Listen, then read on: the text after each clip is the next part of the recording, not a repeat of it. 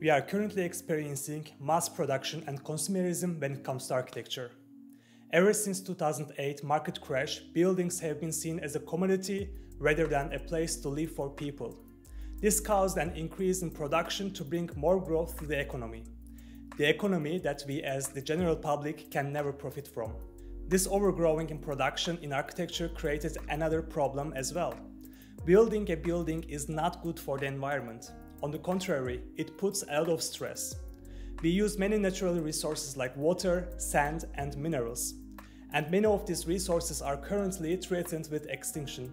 There are, however, many upcycling projects in architecture. Refunctioning and reusing existing structures by giving them new meaning is a growing idea among architects, investors, and governments.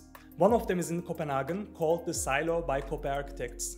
This extraordinary project showcases how we can approach the reuse of existing structures. If that sounds interesting to you, and if you are interested in the topics like how architecture and design can solve problems in the environment, I highly recommend you to like and subscribe my channel. So without further ado, let's get started.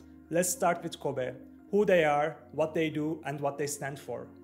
COBE was founded in 2006 by the architect Dan Stubbegard, I hope I'm saying it right. Their office is located in Nordhavn, where they converted an old warehouse into their laboratory for architecture. About 150 architects work in the COBE studio, and they believe in co-creation, where they can see we instead of I. Studio's success was fueled in 2008 after winning the competition to transform Nordhavn, the old industrial harbor, into a new Copenhagen neighborhood. This is where their office is currently located, and many of their buildings are built here as well.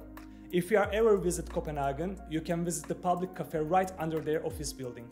So let's move to the building itself. Unfortunately, I couldn't find any information about the old grain silo. I'm assuming they built it during the Industrial Revolution, and at some point it became obsolete and it stood there for years.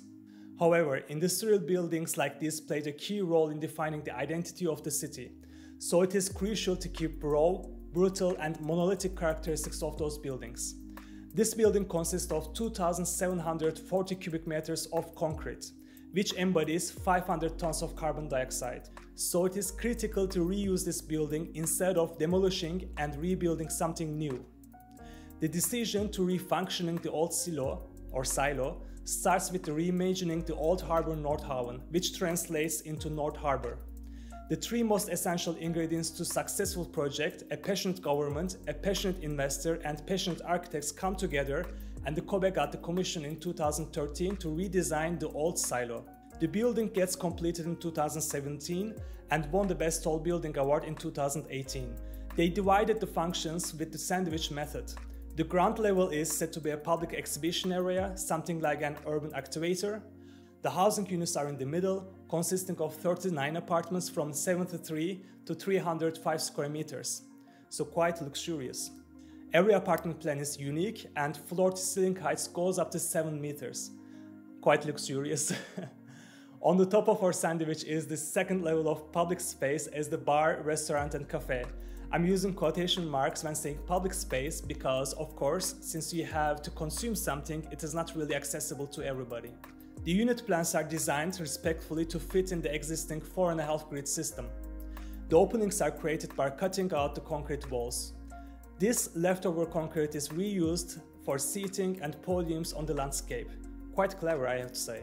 The whole building is coated by high-precision prefabricated 3D models from galvanized steel. It's quite luxurious. Each unit has a minimum of 2 balconies. Again, quite luxurious. These balconies are shaped like pockets, protecting the users from wind and unwanted sights. Especially the harbor area in Copenhagen can be quite windy.